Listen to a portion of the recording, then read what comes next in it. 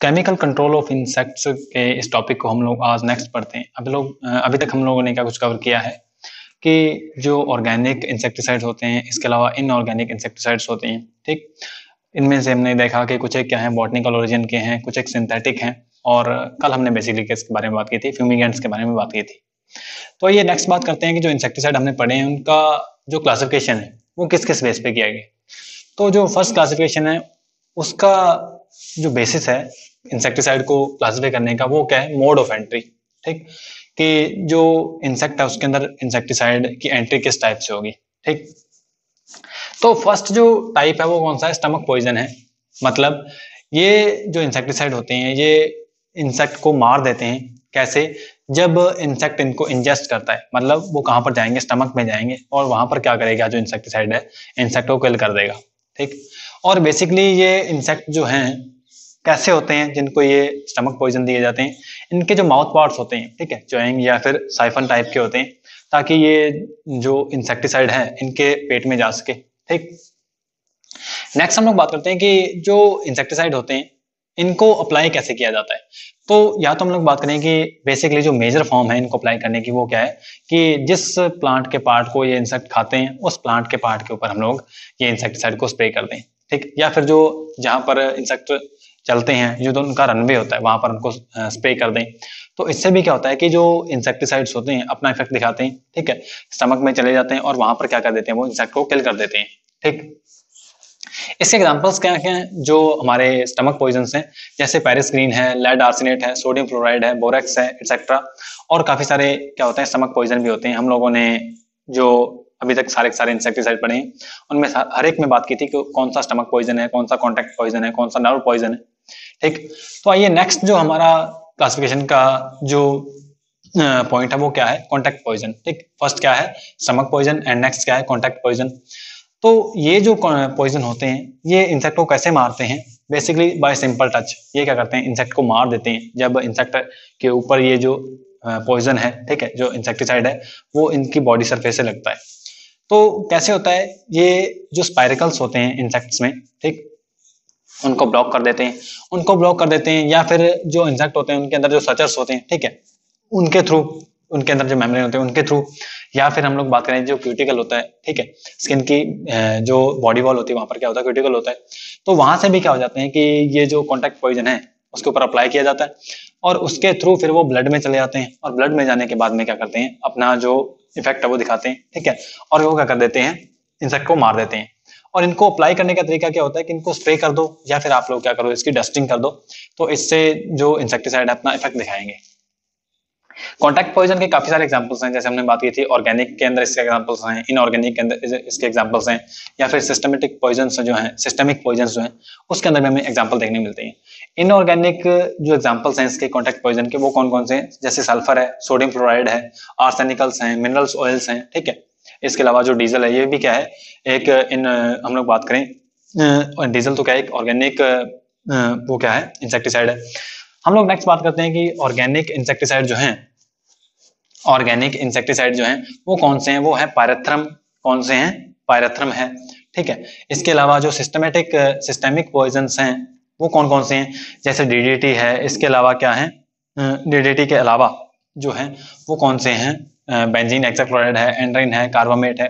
हम लोग इनके बारे में पढ़ चुके हैं।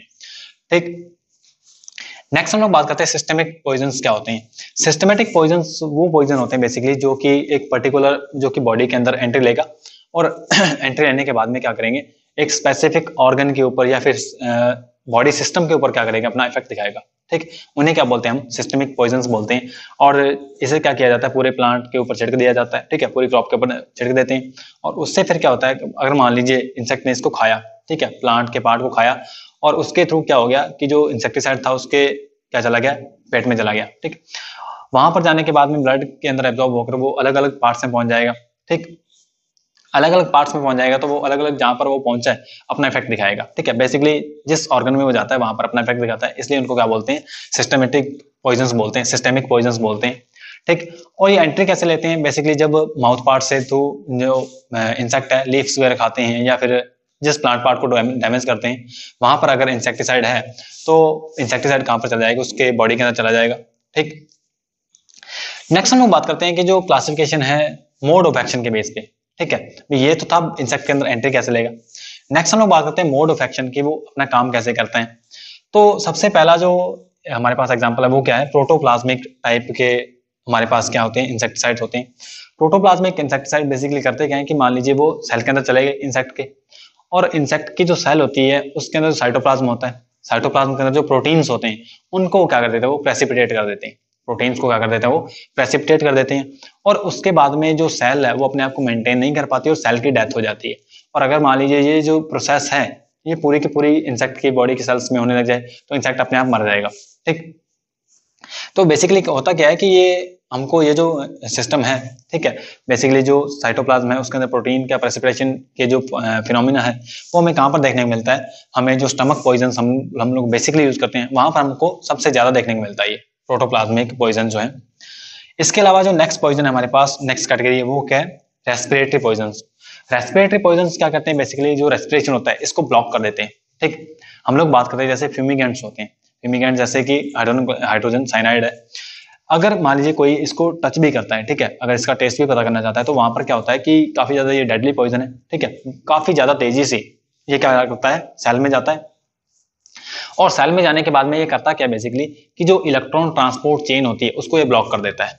इलेक्ट्रॉन ट्रांसपोर्ट जो चेन होती है उसका जो एंड प्रोडक्ट होता है उसको ये ब्लॉक कर देता है। इससे जो ईटीएस है पूरी पूरी रुक जाती है, ठीक है, मतलब रेस्पिरेशन जो है उसकी प्रोसेस रुक जाती है। और इसके थ्रू फिर होता क्या है कि जो जब रेस्पिरेशन की प्रोसेस रुक जाती है तो एनर्जी नहीं मिल पाती, और जब एनर्जी नहीं मिल पाएगी तब क्या हो जाएगा कि कोई भी इंसेक्ट है या कोई ऑर्गेनिज्म है उसकी डेथ हो जाएगी। क्लियर। नेक्स्ट हम लोग बात करते हैं कि जो फिजिकल पॉइजन्स हैं, फिजिकल पॉइजन्स कौन कौन से होते हैं, बेसिकली ये क्या करते हैं कि बॉडी में से जो एयर होती है, ठीक है, उसको हटा देते हैं, या फिर हम लोग बात करें कि जो मॉइस्चर होता है बॉडी में उसको हटा देते हैं। क्लियर। तो ऐसे जो पॉइजन होते हैं उन्हें हम बोलते हैं मॉइस्चर पॉइजन, क्या बोलते हैं बेसिकली उन्हें, सॉरी, फिजिकल पॉइजन्स बोलते हैं, ठीक। और ये क्या करते हैं और काफी सारे फिजिकल डिसऑर्डर्स को कॉज कर देते हैं। क्लियर।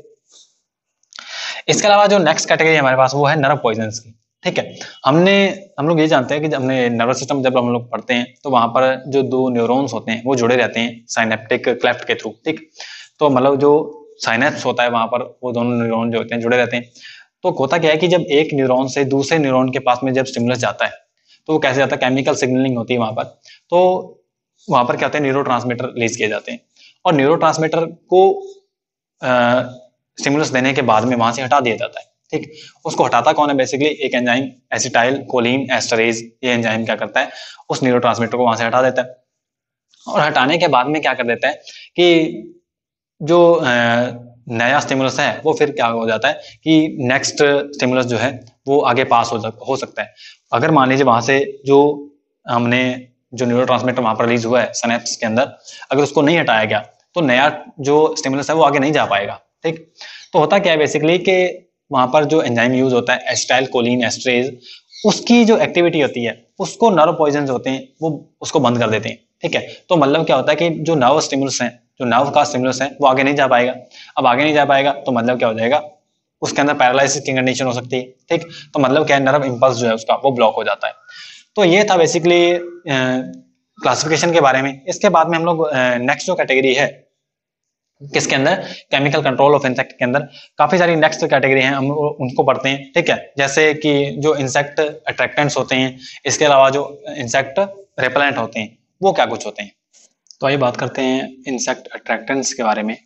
इंसेक्ट अट्रैक्टेंट्स बेसिकली क्या होते हैं कि ऐसे सब्सटेंसेस होते हैं, केमिकल हो सकते हैं, फेरोमोन्स हो सकते हैं, लाइट हो सकती है, साउंड वेव्स हो सकते हैं, कि ये क्या करते हैं इंसेक्ट को अपनी ओर अट्रैक्ट करते हैं, ठीक। और उसके बाद में क्या किया जाता है, इंसेक्ट को किल किया जाता है with the help of insecticides. Clear. आइए बात करते हैं जो इंसेक्ट अट्रैक्टेंट्स होते हैं। अट्रैक्टेंट्स बेसिकली कौन से सब्सटेंस हैं, ऐसे सब्सटेंस हैं जो क्या करते हैं इंसेक्ट को अट्रैक्ट करते हैं। कैसे, या तो उनकी स्मेल से, ऑर्डर से, और या फिर कोई अदर स्टिमुलस से, अदर स्टिमुलस जैसे लाइट वेव से, ठीक है, या फिर हम लोग फेरोमोन्स का यूज करके उसको क्या कर सकते हैं, अट्रैक्ट कर सकते हैं इंसेक्ट को।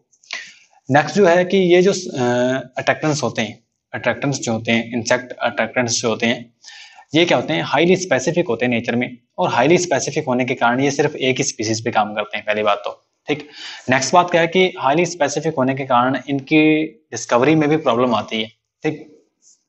कि हालांकि अगर थोड़ा बहुत भी इधर उधर होता है तो जो सब्सटेंस है वो इंसेक्ट को अट्रैक्ट नहीं करेगा, ठीक।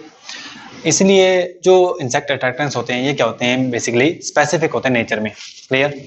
अब बेसिकली जो इंसेक्ट अट्रैक्टेंट्स हैं वो हैं कौन कौन से, बेसिकली 4 टाइप के हैं। जैसे केमिकल्स होते हैं, कुछ एक फेरोमोन्स होते हैं, साउंड और लाइट वेव्स होती हैं, ठीक। केमिकल्स क्या कुछ होते हैं, बेसिकली ऐसे केमिकल्स जो क्या करें, इंसेक्ट को अपनी ओर अट्रैक्ट करें, ठीक है। वो क्या है, केमिकल अट्रैक्टेंट्स हैं, केमिकल इंसेक्ट अट्रैक्टेंट्स होते हैं। और फिर उनको क्या किया जाता है, पॉइजन बेट के साथ में मिक्स कर दिया जाता है। मान लीजिए जो पॉइजन बेट होती है जिसको इंसेक्ट खाने से मर जाएगा, उसके साथ में हमने क्या किया, केमिकल अट्रैक्टेंट को मिला दिया। और केमिकल अट्रैक्टेंट क्या करेगा, पर्टिकुलर इंसेक्ट को अपनी ओर खींचेगा, ठीक। और इंसेक्ट फिर क्या करेगा, अपना फूड लेगा मतलब क्या करेगा, जो बेट है इंसेक्ट के लिए उसको खाएगा, और बेट में क्या है, पॉइजन है, इस टाइप से इंसेक्ट जो है वो मर जाएगा, क्लियर। तो ये है जो केमिकल अट्रैक्टेंट्स होते हैं, उनका बेसिकली ये होता है वर्क करने का फिनोमिना। इसके एग्जांपल्स क्या कुछ है, बेसिकली यूजिनॉल है, प्रोटीन हाइड्रोलाइसेट हैं, ठीक है। ये डाइकस स्पीसीज के लिए हम लोग यूज करते हैं। इसके अलावा फॉर्मेल्डिहाइड जो है हाउस फ्लाइज होती है उसके लिए यूज करते हैं, ठीक है। एनिसाइल एसीटोन जो है ये डाइकस कुकुरबिटेसी के लिए यूज किया जाता है, ठीक है। इसके अलावा और भी बहुत सारे केमिकल्स हैं जो कि इंसेक्ट अट्रैक्टेंट्स की तरह यूज किए जाते हैं। आइए नेक्स्ट बात करते हैं हम लोग फिरोमोन्स की। अब जो फिरोमोन्स होते हैं ये क्या होते हैं, बेसिकली जैसे हम लोग क्या बोलते हैं कि जो फिरोमोन्स क्या होते हैं, मैसेंजर होते हैं एक टाइप के। जैसे हार्मोन्स होते हैं बॉडी के अंदर, वो क्या करते हैं, कोई जो सेल्स होती हैं बॉडी की उनको पर्टिकुलर मैसेज देते हैं। उसी टाइप से जो फिरोमोन्स होते हैं वो भी क्या होते हैं, केमिकल मैसेंजर ही होते हैं, ठीक। केमिकल मैसेंजर होते हैं, ऐसे सब्सटेंसेज होते हैं जो क्या होते हैं, मैसेंजर की तरह एक्ट करते हैं। और ये फिर जो फिरोमोन्स होते हैं हार्मोन से डिफरेंट कैसे हैं, कि हार्मोन्स तो बॉडी के अंदर रिलीज किए जाते हैं, लेकिन जो फिरोमोन्स हैं ये बॉडी के बाहर रिलीज किए जाते हैं, ठीक। और जो फिरोमोन्स हैं इनके रिस्पॉन्स में जो फिरोमोन्स होते हैं, पहली बात तो ये होती है कि ये स्पीसीज स्पेसिफिक होते हैं, ठीक। मतलब एक स्पीसीज का जो फिरोमोन है वो अपनी ही स्पीसीज के दूसरे पर्टिकुलर ऑर्गेनिज्म को क्या करेगा, अटैक करेगा या फिर कोई चेंज करेगा, उसको स्टिमुलस देगा, ठीक। ये स्पीसीज स्पेसिफिक होते हैं। आइए नेक्स्ट बात करते हैं फिरोमोन्स के बारे में, कि जो फिरोमोन्स हैं, ठीक है, इनको सबसे पहले ऑब्जर्व किसने किया था, तो निपलिंग ने इसको जो फीमेल कॉकरोच है पेरीप्लानेटा अमेरिकाना उसके अंदर ऑब्जर्व किया था, ठीक है। इसके अलावा जो पैक्टिनोफोरा गॉसिपियला है, ठीक, उसके अंदर जिसको हम लोग पिंक बॉलवर्म बोलते हैं उसमें भी ऑब्जर्व किया। इसके अलावा डायट्रिया सैकरालिस जो शुगर केन स्टेम बोरर होता है उसके अंदर भी इसने क्या किया, निपलिंग ने इसको ऑब्जर्व किया, ठीक। तो आइए बात करते हैं फिरोमोन्स जो हैं इनका क्लासिफिकेशन किस टाइप से किया गया।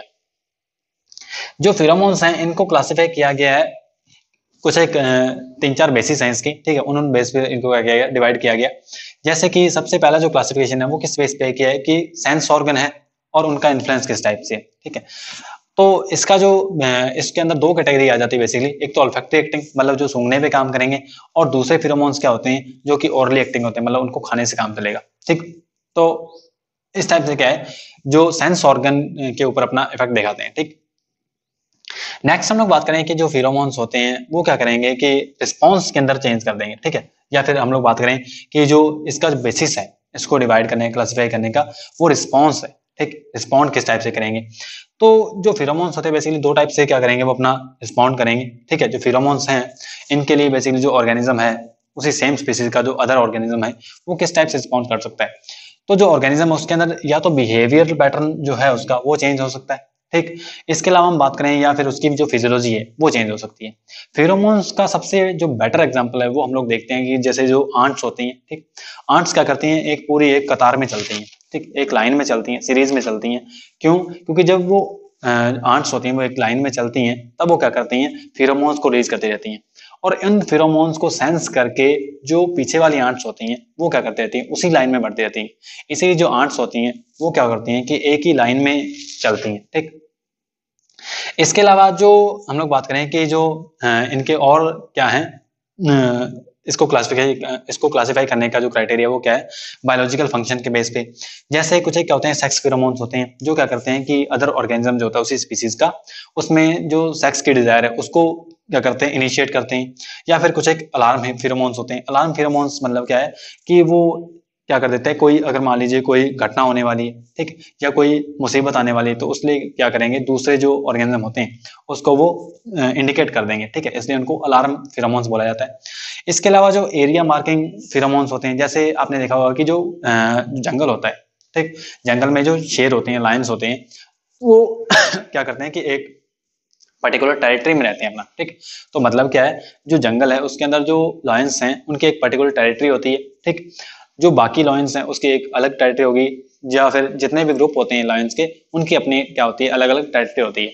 तो मतलब एक लॉयन जो है वो दूसरे लॉयन की टेरिटरी में नहीं जाता है, क्यों, क्योंकि लॉयन क्या करता है, अपनी टेरिटरी को डिसाइड कर लेता है, ठीक। वो कैसे डिसाइड करता है कि वो एरिया को मार्क कर लेता है, ठीक, क्या करेगा, एरिया को मार्क करेगा, और जो दूसरा लायन है उसको पता चल जाएगा कि ये क्या है, किसी और लाइन का इलाका है, ठीक है, इसमें जो है नहीं जाना है।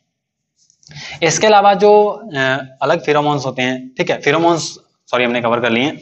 इसके अलावा जो केमिकल अट्रैक्टेंट्स होते हैं, सॉरी केमिकल नहीं, इंसेक्ट अट्रैक्टेंट्स जो हैं वो कौन कौन से हैं, लाइट एंड साउंड वेव्स भी क्या करते हैं, इंसेक्ट को अट्रैक्ट करते हैं। जैसे हम लोग बेसिकली नॉर्मली देखते हैं कि जब हम लोग रात को फोन चलाते हैं, ठीक है, या फिर रात को जो लाइट है वो जगती होती है, ठीक है, रात को जो बल्ब है वो जल रहा होता है, तब वहां पर हमें काफी सारे जो इंसेक्ट हैं वो दिखते हैं, ठीक है, वहां पर घूम रहे होते हैं, हमें देखते हैं, या फिर जब हम लोग फोन चलाते हैं तब भी हमारे फोन के आसपास आ जाते हैं, ठीक।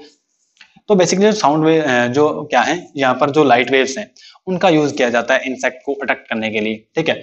कुछ एक क्या होते हैं, जो इंसेक्ट टर्मिनेटर्स होते हैं, ठीक है, जो इंसेक्ट को खत्म करने वाले जो सब्सटेंसेस होते हैं, ठीक है, वो क्या करते हैं कि स्पेशल जो पर्टिकुलर वेवलेंथ है लाइट की, उसको क्या करते हैं, वो इनिशिएट करते हैं, ठीक है, उसको प्रोड्यूस करते हैं, एंड देन उसके बाद में जो टर्मिनेटर होते हैं, ठीक है, मान लीजिए कोई रात को कोई से इंसेक्ट को पकड़ना है, ठीक है, फिजिकल तरीके से पकड़ना है, तो लाइट जला ली, और लाइट जलाने के बाद में जो इंसेक्ट हैं उसके पास में आ जाएंगे, और उसके बाद में उनको जो इंसेक्ट हैं उसको क्या करेगा, किया जाएगा, फिजिकली रिमूव किया जा सकता है। तो ये बेसिकली क्या है, इंसेक्ट अट्रैक्टेंट्स हैं। नेक्स्ट हम लोग पढ़ते हैं इंसेक्ट रिपेलेंट के बारे में। तो ये बात करते हैं इंसेक्ट रिपेलेंट्स के बारे में। इंसेक्ट रिपेलेंट बेसिकली क्या होते हैं कि ऐसे सब्सटेंसेस जो कि इंसेक्ट को दूर भगाते हैं, ठीक है, इंसेक्ट्स को उनके सोर्स से दूर भगाते हैं, ठीक है, मतलब जहां पर हमने इंसेक्ट रिपेलेंट का यूज किया है, जो इंसेक्ट हैं वहां से दूर भागेंगे, ठीक है, उनको अवे मूवमेंट करवाते हैं इंसेक्ट रिपेलेंट जो होते हैं, ठीक। तो आइए पढ़ते हैं। इंसेक्ट रिपेलेंट जो होते हैं वो क्या करते हैं, वो कॉज करते हैं away movements of insects from there source, ठीक, समझ आई होगी आपको ये बात।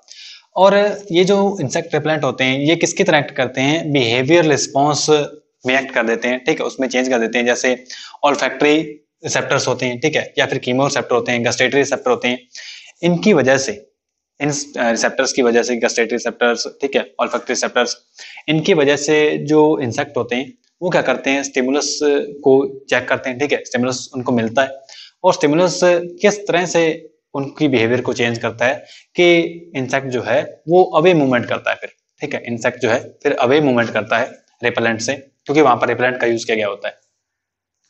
जो इंसेक्ट रिपेलेंट्स होते हैं बेसिकली 4 टाइप के होते हैं, 4 टाइप्स के होते हैं, ठीक है। पहले होते हैं फिजिकल रिपेलेंट्स, जैसे वाटर है, ऑयल है, टार है। आप लोगों ने घरों में भी ये बात देखी होगी कि हम लोग जब जहां पर जिन घरों में ज्यादा आंट्स होती हैं, ज्यादा चींटियां होती हैं, वहां पर ये देखा जाता है कि जो मिठाइयां होती हैं, ठीक है, या जो हम लोग बेसिकली जो खाना होता है उसको हम लोग क्या करते हैं कि एक ट्रे में पानी डालकर उसमें रखते हैं, ताकि जो चींटियां वो जो चींटियां हैं वो मिठाई में या फिर खाने में ना चढ़ जाएं, ठीक है, उसको खराब ना कर दें। तो ये होते हैं फिजिकल, बेसिकली फिजिकल रिपेलेंट्स होते हैं, ठीक, वाटर का हम लोग यूज करते हैं। इसके अलावा जो केमिकल रिपेलेंट्स होते हैं, ठीक है, नेचुरल रिपेलेंट्स होते हैं, सिंथेटिक रिपेलेंट्स होते हैं, ठीक। और बेसिकली ध्यान रखें जो रिपेलेंट्स होते हैं वो प्रोटेक्ट करते हैं एनिमल्स को और प्लांट्स को हार्मफुल इंसेक्ट से, ठीक, हार्मफुल इंसेक्ट से प्लांट्स और एनिमल्स को प्रोटेक्ट करते हैं, ठीक है। आपने एक एड का नाम सुना होगा जिसमें ओडोमॉस का जिक्र होता है। ओडोमॉस क्या करता है कि जब हम लोग उसको स्किन पे अप्लाई करते हैं, ठीक, तो वो क्या करता है मस्कीटोज को, ठीक है, इनको दूर भगा देता है, ताकि जो मलेरिया है, चिकनगुनिया है वो ना हो, ठीक। उसके अंदर बेसिकली केमिकल्स का यूज किया जाता है, ठीक। तो आइए कुछ एक और हम लोग एग्जांपल्स के बारे में पढ़ते हैं इंसेक्ट रिपेलेंट्स के बारे में। तो जैसे जो ऑयल ऑफ कैम्फर है या फिर सेट्रोनेला है, ये मस्कीटो रिपेलेंट की तरह यूज किया जाता है, ठीक, ये मस्कीटो रिपेलेंट की तरह यूज किया जाता है। इसके अलावा जो क्रिसोल है, ठीक है, इसका यूज करते हैं हम लोग टिम्बर को, जो टिम्बर होता है, ठीक है, बेसिकली बिल्डिंग बनाने में हम लोग जिस लकड़ी का यूज करते हैं उसको टर्माइट से बचाने के लिए, दीमक से बचाने के लिए क्रिसोल का यूज किया जाता है, ठीक। ये भी क्या है, एक रिपेलेंट है। नेक्स्ट जो है बॉर्डियोक्स मिक्सचर जो है, इसका हम लोग यूज करते हैं बेसिकली जो क्राइसोमेलिड बीटल्स हैं, ठीक है, या फिर जो प्लांट फीडिंग इंसेक्ट्स हैं उनको दूर भगाने के लिए। नेक्स्ट जो पायरेथ्रम है, ये ब्लड सकिंग इंसेक्ट जो होता है इसको दूर भगाता है, ठीक है, जो बेसिकली ब्लड सक करते हैं एनिमल्स का उनको दूर भगाता है, ठीक। इसके अलावा जो डाईमेथिल थैलेट है, डाईमेथिल थैलेट जो है ये रिपेल करता है एनाफ्लीज मस्कीटो को, ठीक है, एनाफ्लीज मस्कीटो को, टिक्स को और अदर जो ब्लड सकिंग इंसेक्ट हैं इनको दूर भगाता है, ठीक। इसके अलावा जो डीट है जिसको डाईएथिल टोलिमिडिन भी कहते हैं, डेट को क्या बोलते हैं, डाईएथिल टोलिमाइड भी बोलते हैं, डाईएथिल टोलिमाइड। ये क्या करता है, ये रिपेल करता है मस्कीटोज को, टिक्स को, फ्लीज को और बाइटिंग फ्लाइज को, ठीक। जैसे जो ओडोमोस है उसके अंदर डेट का यूज नहीं किया जाता, क्यों, क्योंकि बेसिकली जो डेट होता है, ठीक है, ये एक स्किन इरिटेंट की तरह यूज स्किन इरिटेंट की तरह ये क्या करता है, बिहेव करता है, ठीक है। तो इसका बेसिकली जो यूज है वो नहीं किया जाता है किसके अंदर, ओडोमोस के अंदर, ठीक। तो ये था हमारा ये जो चैप्टर है केमिकल कंट्रोल ऑफ इंसेक्ट्स, ये कंप्लीट होता है। नेक्स्ट हम लोग अब क्या करेंगे, नेक्स्ट चैप्टर को शुरू करेंगे।